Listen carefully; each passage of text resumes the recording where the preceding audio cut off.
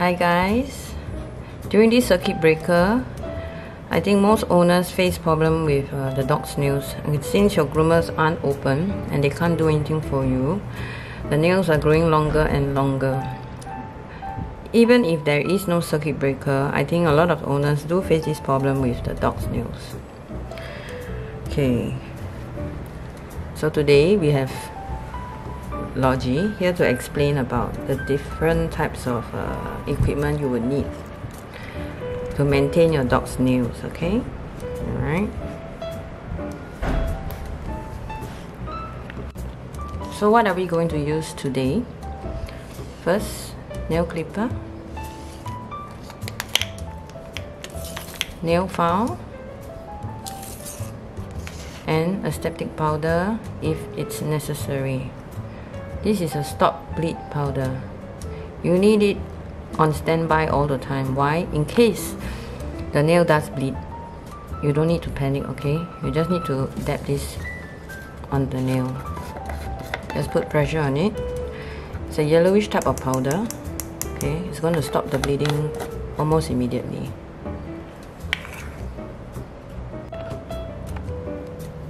So first, we need to understand the dog's nails. Are they similar to our fingernails? A little bit. Okay. So for us, right, the fingernail bed is where your blood is, for example. So if you cut your nail too short, of course it's going to be painful and it's going to hurt. But when your nail is long and when you cut, you don't bleed. So it's pretty similar to the dog's nail.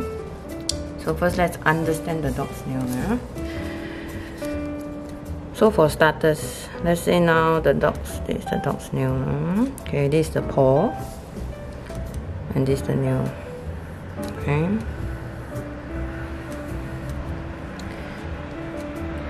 Inside this nail there is the quick. This is what bleeds. Okay, so if let's say you're going to cut here now, obviously it's going to bleed lah.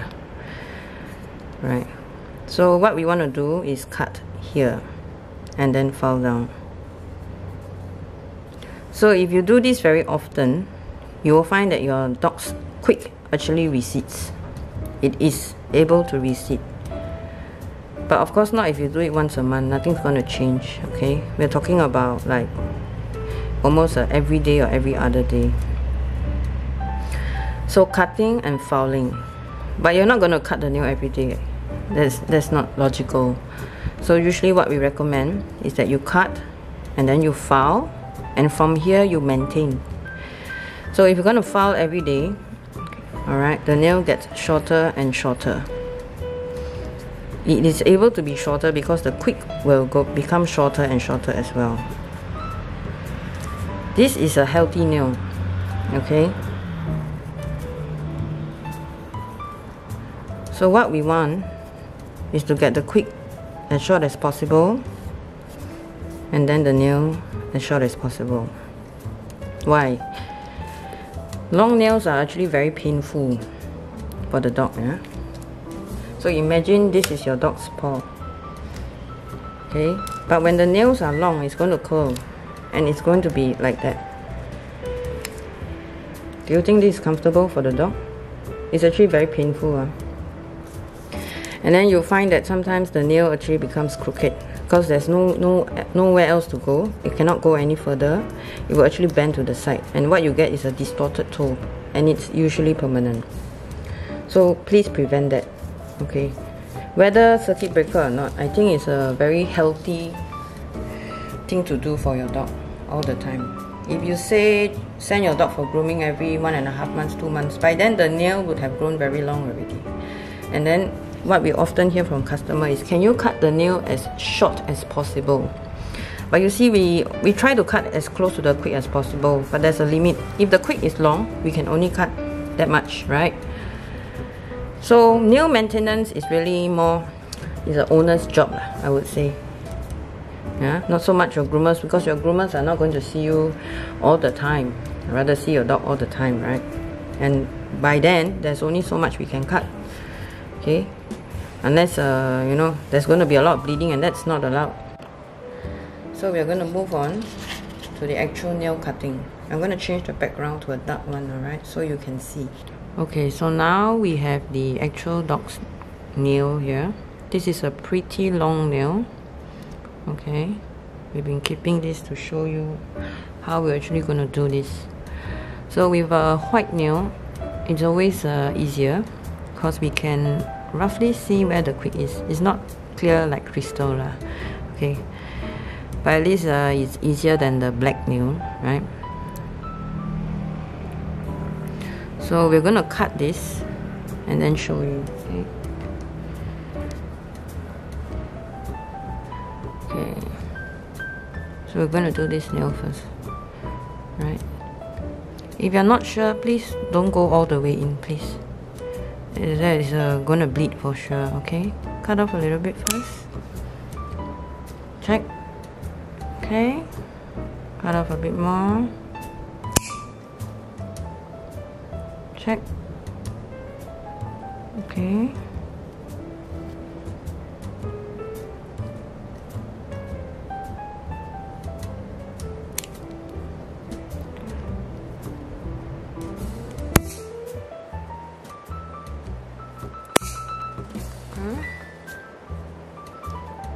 If you're not sure, you see that. Okay. So we're going to file down her nails. Okay. We're going to be using the Artero electric nail grinder. Okay. So personally, as with a lot of professionals, they will prefer not to use it with this guide. Not really necessary. Okay, and it's a little more flexible. Okay. So you're going to file down the rough edges. Okay.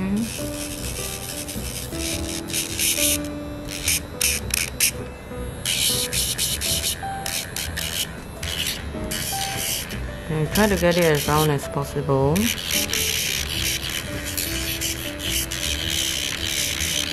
So when you cut, you got to leave a bit of gap for the filing. Filing is actually very good to shorten your dog's quick. So why wild dogs don't need to go for nail cutting? Do they walk to a salon to get their nails groomed? No, right? But they are out and about every day. They're walking on rough ground and all the time. So that's actually a natural file. But with a lot of our domesticated dogs, with the apartments or homes that we live in, the floor is usually very, very smooth. So that's not going to get any fouling done for sure. So you need to manually do this for them.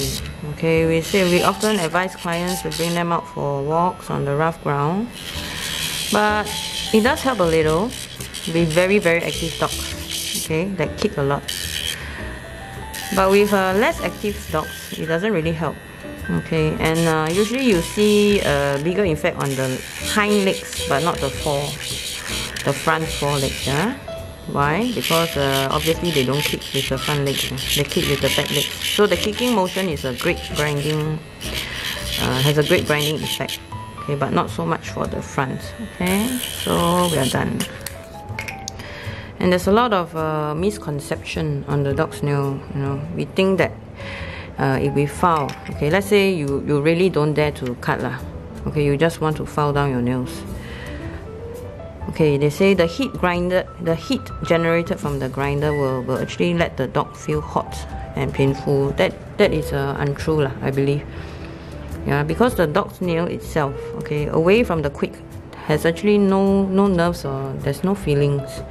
So it doesn't feel heat or pain. Okay, if it does, right, then trimming the fur will also be painful, right?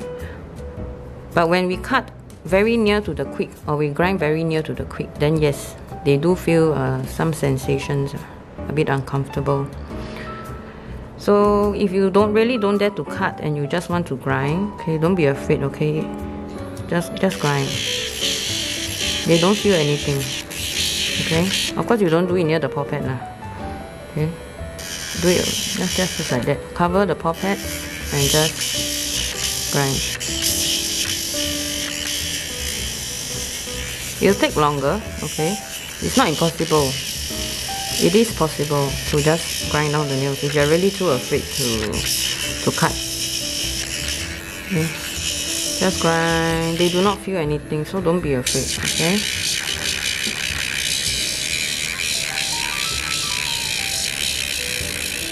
Of course, cutting and filing is preferred.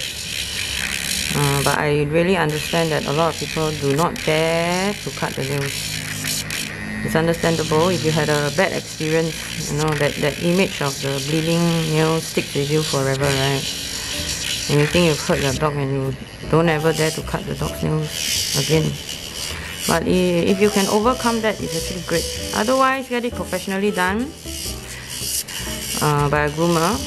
Get the nails cut, okay, then from there on maintain with a grinder. Then if you can do that, you know, you will never have a long nail problem, you know. Just grind, okay. So you don't see the dog struggling. You? No? The dog is feeling alright. Okay. So when you come near to the quick, okay, stop. No, don't go on and on. Stop. Okay, just do this every day or every other day. You'll find that the nail will actually be shortened. Okay, so shall we start a nail challenge? Everyone can do this. So you start day 1 with the nails like that, okay? So you can see a change in just 10 days. How short the nails can be. Okay, so with white nails, it's always easier. So what happens if your dog has black nails then? You're not able to see the quick. So when to stop? Okay, over here you can also see. I don't have a black nail with me right now, okay? But can you see there's like a white circle on the cross section of the nail? There's a white circle. So that is actually an indication you are near the quick already. So it's time to stop. But when you file every day, the quick is going to recede. Alright, it can go shorter and shorter and shorter and shorter. If you maintain your dog's nail this way, okay, very soon your dog can have nails as short as here. Okay, then that is very, very comfortable for your dog, and your dog will thank you for that, I'm sure. When it's long like that, this is uncomfortable. Okay, this is really uncomfortable. So don't be afraid. Try to overcome. You just need 3 items. So we've come to the end of the video. So do not be afraid of these things, okay? They are here to help you. A healthier nail equals to a happier dog and in a lot less pain than you realize. Overcome this fear. You can do it. Okay? We have also included the links below if you need to purchase the equipment for your dog, alright? So go down below and check it out. You can do it, mummies and daddies.